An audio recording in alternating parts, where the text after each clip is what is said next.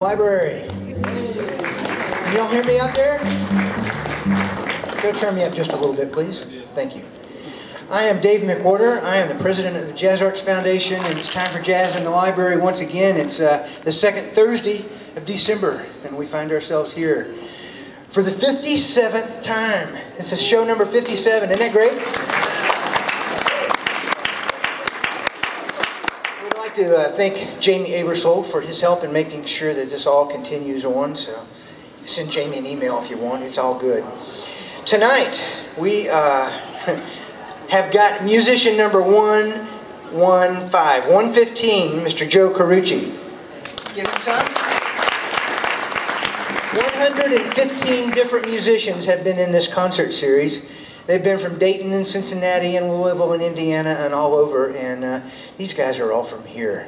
Ross Whitaker on the guitar, give him some. Dan Cecil on bass. And my man, Paul Deatherich on the drums.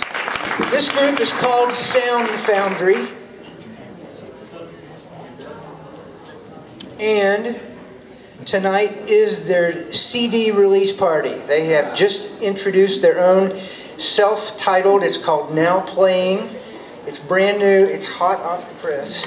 So these guys need Christmas money, so come up and buy bunches of CDs, okay? Give them away. How much are they? $10. $10. That's it. Enjoy yourself. We will be here for another 3 months, and then we might get back down in the theater in April. So have a good time. Enjoy it. I'll talk to you soon.